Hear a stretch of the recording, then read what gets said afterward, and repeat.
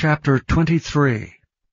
Then spake Jesus to the multitude and to his disciples, saying, The scribes and the Pharisees sit in Moses' seat.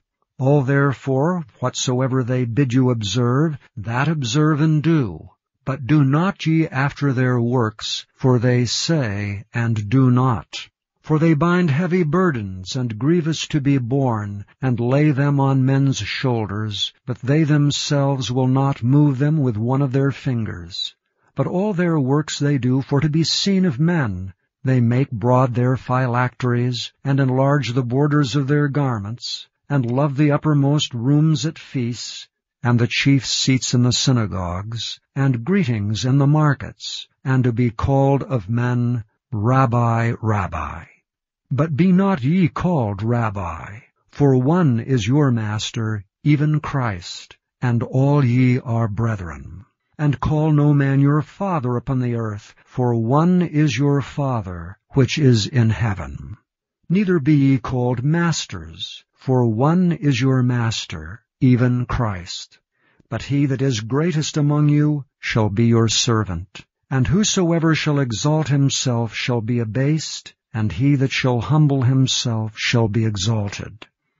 But woe unto you, scribes and Pharisees, hypocrites! For ye shut up the kingdom of heaven against men, for ye neither go in yourselves, neither suffer ye them that are entering to go in. Woe unto you, scribes and Pharisees, hypocrites! For ye devour widows' houses, and for a pretense make long prayers.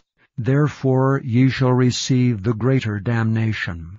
Woe unto you, scribes and Pharisees, hypocrites! For ye compass sea and land to make one proselyte, and when he is made, ye make him twofold more the child of hell than yourselves.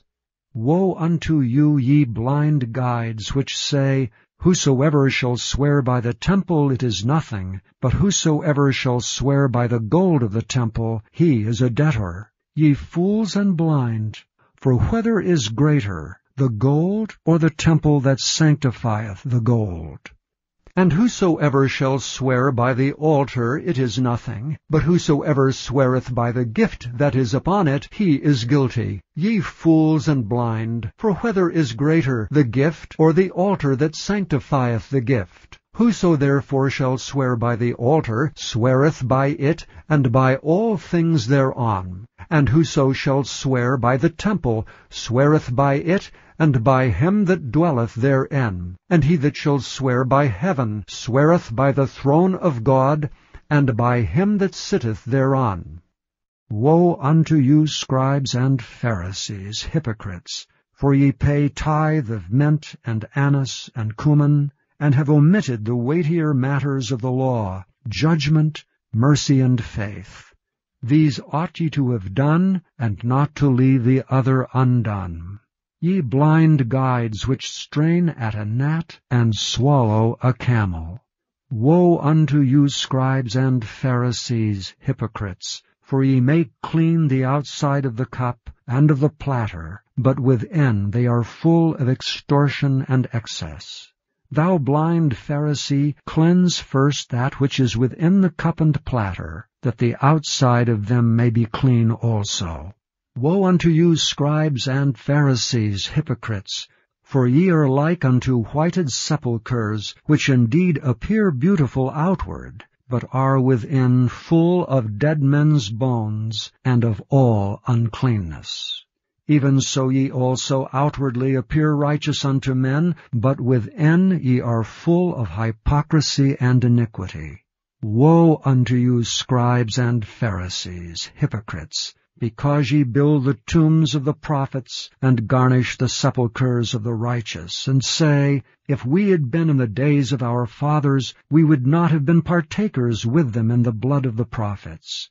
Wherefore ye be witnesses unto yourselves, that ye are the children of them which killed the prophets. Fill ye up then the measure of your fathers.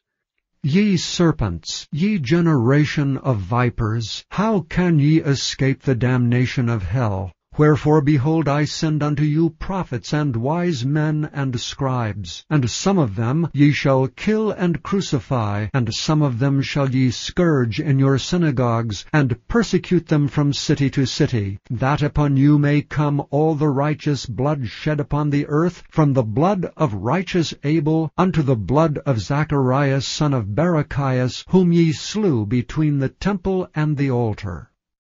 Verily I say unto you, all these things shall come upon this generation. O Jerusalem, Jerusalem, thou that killest the prophets, and stonest them which are sent unto thee, how often would I have gathered thy children together, even as a hen gathereth her chickens under her wings, and ye would not. Behold, your house is left unto you desolate. For I say unto you, ye shall not see me henceforth, till ye shall say, Blessed is he that cometh in the name of the Lord.